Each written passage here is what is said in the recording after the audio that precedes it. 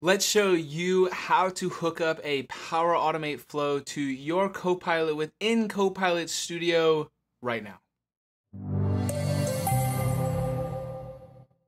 You are wanting your Copilot to do much more than just some basic text or connect to your database in some way, which you likely are. Then you are going to need to use some sort of Power Automate flow, and it's really important that you understand how to set these up correctly. Now, thankfully, I don't think it is that tricky if you understand Power Automate flows at least a little bit. But in our scenario, we have a coffee Copilot, and our coffee Copilot is used to create and intake orders and submit those orders to our baristas.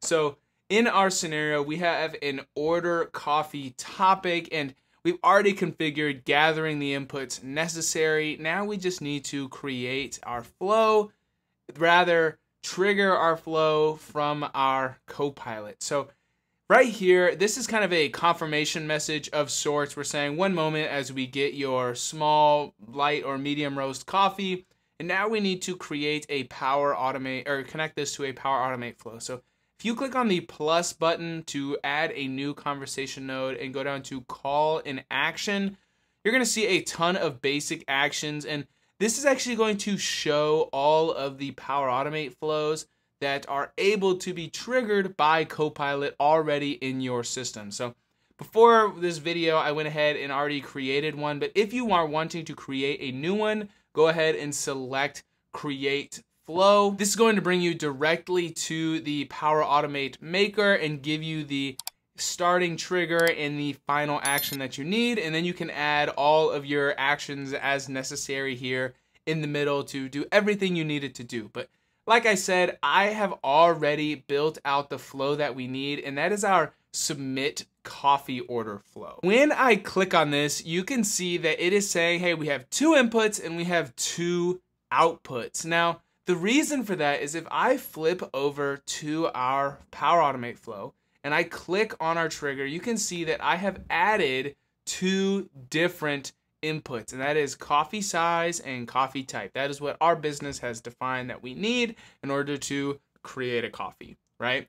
And now with that, we create the order, we calculate an estimated wait time that we can send back in the chat, and then we have our final return values. Now here, the reason why there's 2 outputs is because, again, I've gone into this action and added the outputs. Now these, fairly self-explanatory. I'm assuming you understand what inputs and outputs are of Power Automate flows, but that is what is defining these inputs and these outputs. It is not, automatic. It's defined by the Power Automate flow itself. Now, here you can see we can have it select a value. If I click this, this is going to show all of the variables within our Copilot or within this topic. You can also use PowerFX to create a formula for this input as necessary. So maybe it needs to be text. You could just go over here and say text, and that is what is going to be submitted as the coffee size, but that is not what we want. What we want is for this to be set to the corresponding variables that we capture within our Copilot. Now, you can see here that we are returning then the order number and a wait time. And I've already kind of defined the syntax and stuff like this in our Power Automate flow, but we want to then send some sort of, order confirmation message.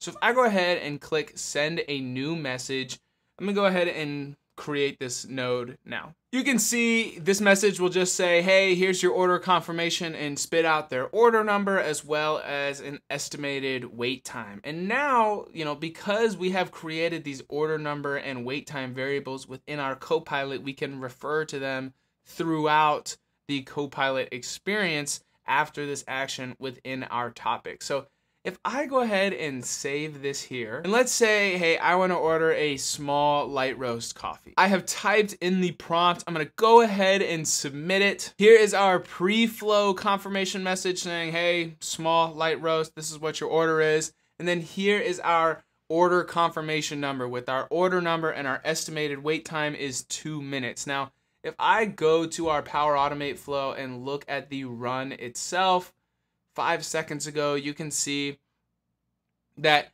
this is kind of neither here nor there, but how I'm defining those inputs, and what I'm passing back is this order number colon this, and then a random number followed by the word minute. So that's being defined by my flow. Obviously follow best practices as you're defining, passing these input variables and output variables back and forth, but that is how you can utilize Power Automate within your Copilot Studio. Now, if you are wondering how I am gathering inputs without having question nodes in my topic, you are going to want to check out this video right here, because what we need to use are what are called topic inputs, and this video covers everything you need to know about topic inputs. Thank you so much for sticking to the end of the video. My name is Griffin Lickfeld, the host of the Citizen Developer channel, and I'm excited to connect with you in the next one.